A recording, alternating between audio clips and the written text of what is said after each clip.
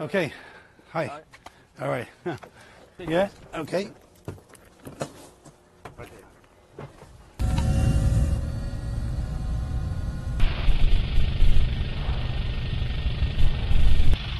Yeah, got it.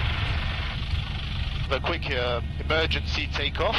We can take off in 5 minutes, 24 hours, and we're able to offer 2 to 3 helicopters whenever it's needed.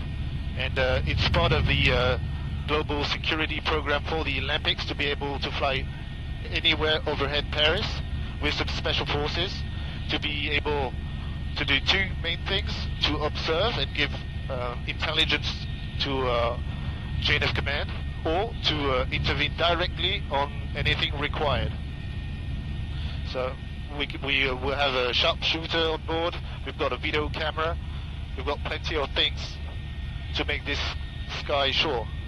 So what's the balance between being in the air to observe and being in the air to respond? Nowadays, for law enforcement operations, you need both. You need observation and you need intervention. So I would say 50-50. Thanks for watching. Stay updated about breaking news and top stories on the NBC News app or follow us on social media.